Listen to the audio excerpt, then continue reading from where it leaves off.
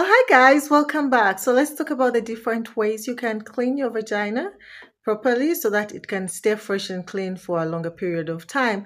And I'm saying for a longer period of time is because, man, that girl, she just changes up so fast, like from nowhere, and all of a sudden she has a certain smell. Of course, sometimes it's because of our discharge and whatever, we are going through with our bodies and our hormones. It can change the smell of our discharge. So there are simple things that you can do so that you can stay fresh longer. If you're new here, I'm Saydat, and here on Vowsh, it's all about vaginal wellness and health.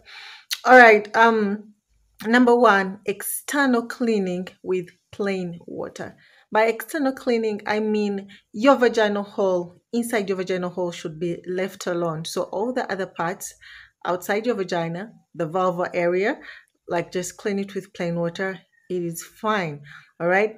But if you have some sort of smell down there, that you suspect, I can't say that there is any way to clean that vagina to stop smelling like that. All I have to say is figure out what kind of problem you have so that you can treat it, and then voila, you go on your way.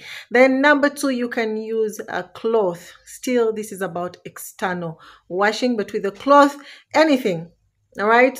Anything very smooth, something that is cotton and it's very smooth is just fine. And I feel like this is the best way for me to clean my vagina because sweat builds up down there. And sometimes just washing with our hands, I feel like it doesn't do the job so well. But when you use a cloth, it really, makes contact with the skin and then removes all the dirt in that area. Okay. Then number three, external washing with a mild and gentle pH balanced soap.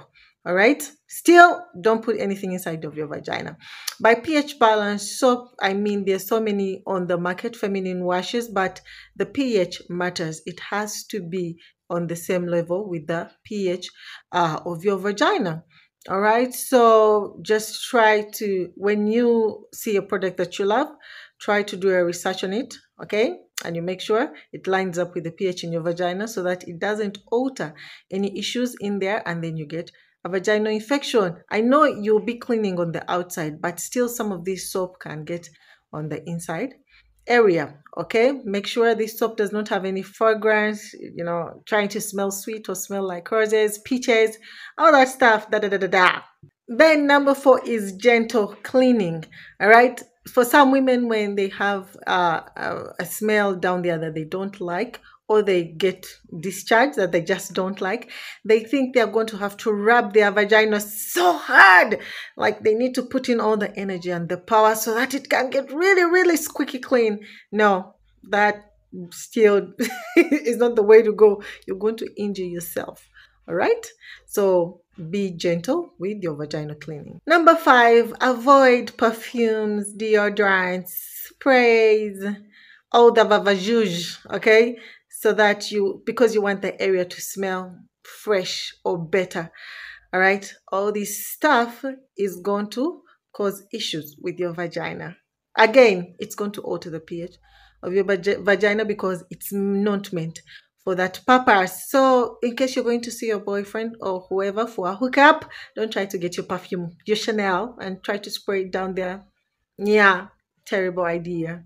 Number six, when you're cleaning your vagina, I suggest you clean your vagina first thoroughly. And when you're done, you can clean your anal area. Don't mix up like you're cleaning your vagina and your asshole all at the same time, because now you're transferring bacteria from your asshole to your vagina and you can get issues like infections like bacterial vaginosis.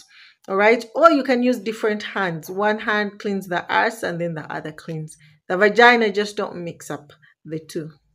Then lastly, it's always important to pee or urinate. After sex, this might prevent you from getting UTIs. All right, then also make sure after peeing or after doing poop, number two, all right, make sure you wash the way I have instructed you to wash your vagina properly. Okay, once you don't, sometimes poop can transfer, like if it's not, washed away, there can be some left and then transfer, on your knicker, then to your vaginal area, then you have issues.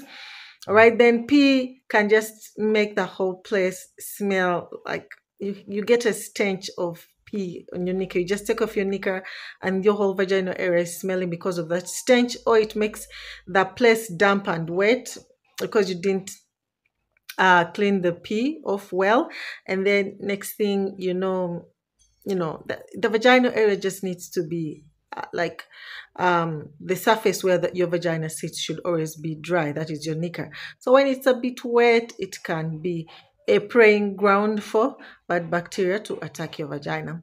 All right, ladies. So if you're watching this on YouTube and you do not know that I have a Facebook page, it's also there. I talk about different amazing content, and also check out my shorts. Otherwise, YouTube shorts. Otherwise, take care and bye. Peace.